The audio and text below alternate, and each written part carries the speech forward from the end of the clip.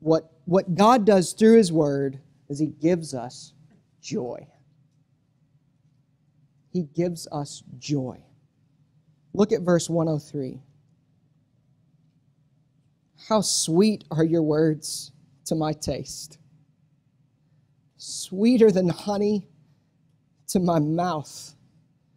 This is metaphor. This is imagery that's meant to draw our mind that when the psalmist is reading God's Word, he's saying, it's better than having my favorite sweet at the end of the day.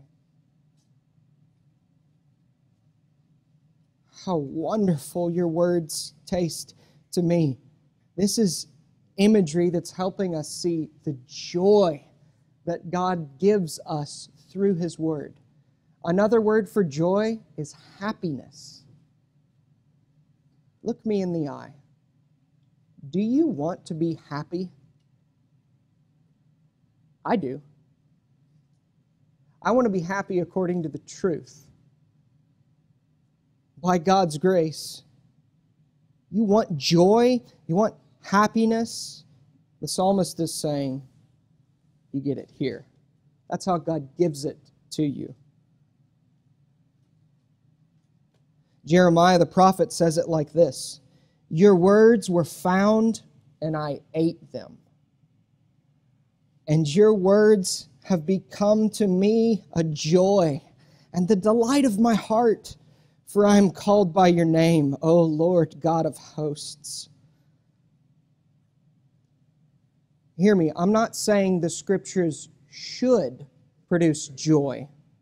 I'm saying if you are in Christ, God will produce joy in you if you give yourself to His Word. Will, not should, will. If you say you're a Christian and you are joyless, first question I'm going to ask you, how serious do you take the written Word of God? Do you study it? Do you dig in the mines to discover the gold? Do you meditate upon it? I can almost always draw a straight line there. When you suffer, are you despairing utterly? When people don't like you or reject you, does that really destroy you? Almost always, our lack of joy can go straight to, are you in the Word? Are you saturated with what God says? God will give you joy in it. He'll show you, doesn't really matter if other people don't like me. God smiles at me. I'm okay. When we suffer, we go, you know what? God says, I am intricately working in all things for my glory and your good forever, even the terrible things. I'm okay. He gives us joy. Why? Honestly, it's not just, God tells me to keep the Sabbath day holy. Oh, that makes me happy. Well, yeah. But more than anything, God gives us joy in the Scripture because the entirety of the Scripture is about Jesus. There's not a single page in your Bible that is not promising, foreshadowing, or making us long for Jesus, or just flat out explicitly explaining Him and His good news and what He's doing to redeem a people for Himself.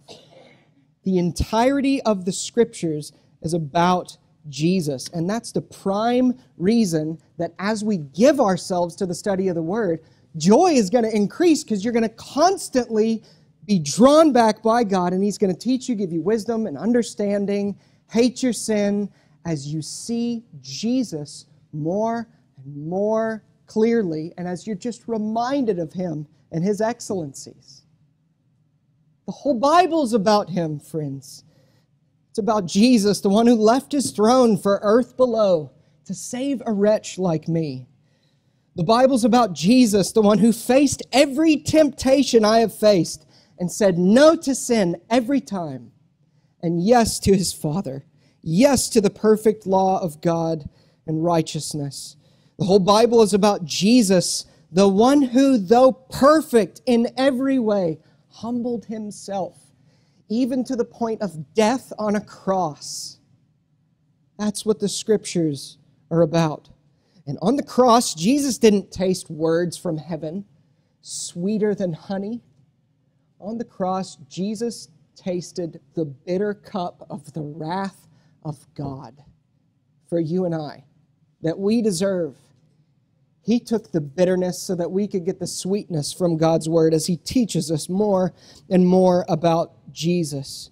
Jesus took that bitter cup of wrath so that we could be given the cup of God's salvation, so that we could read things like this in Psalm 119, "How sweet are your words to my taste, sweeter than honey to my mouth," because the whole Scripture is about the Jesus who took the bitter cup away from me and drank it in my place.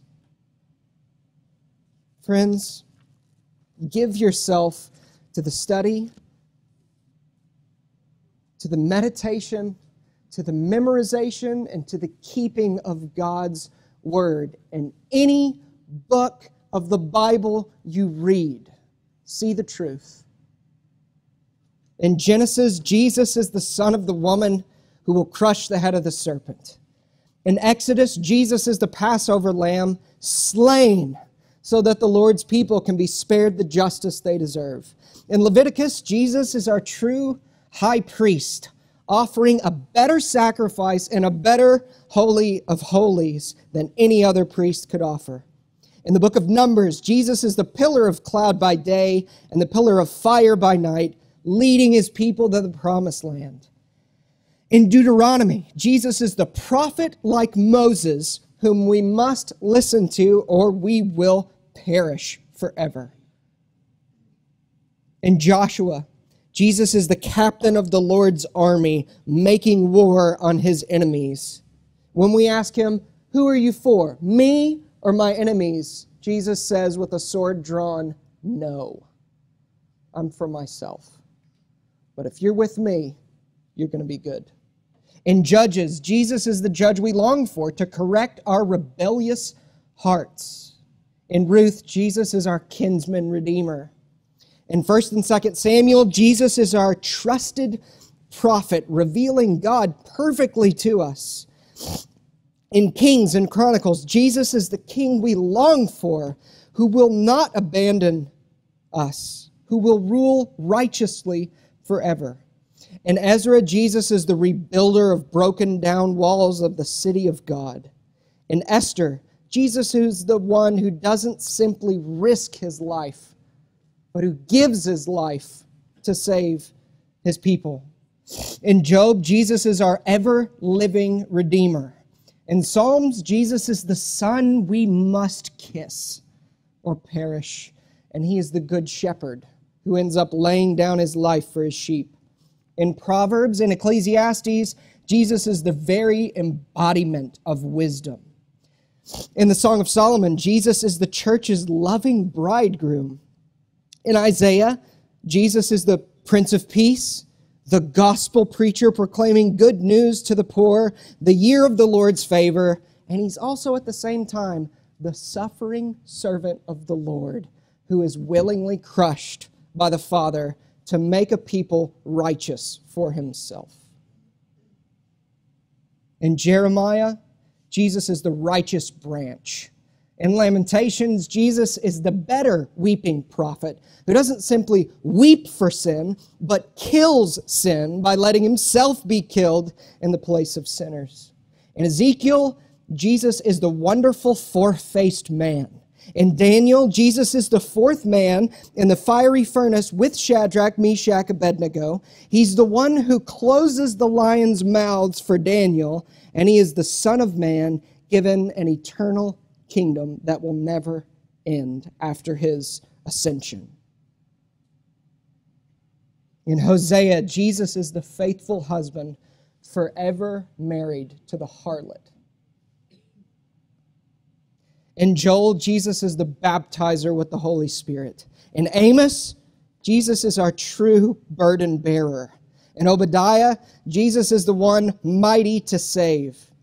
In Jonah, Jesus is the better one that was thrown into the sea of God's wrath so that all those on board would be spared.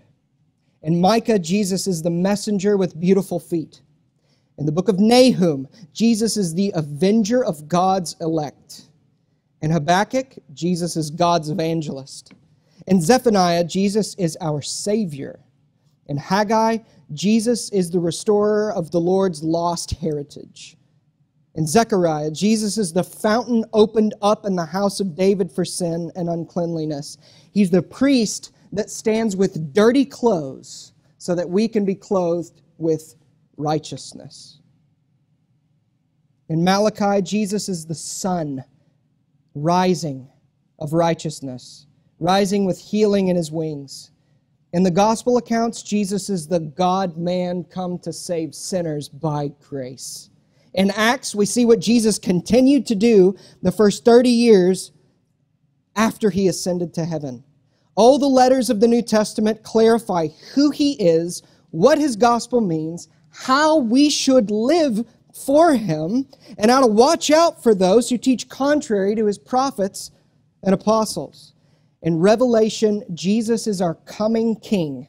He will slay men who refuse to come to him through faith and remain in their sins.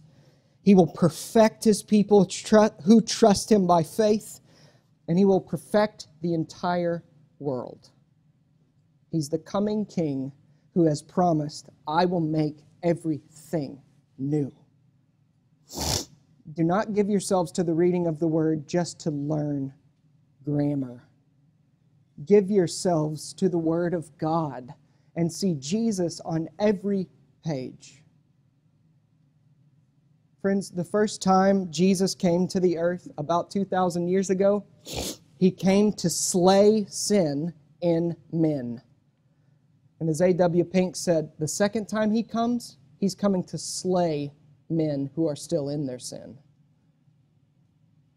When Jesus comes back, will you be found as one who looks to the Scriptures alone and trusts simply in the clear Jesus who died and rose in place of sinners?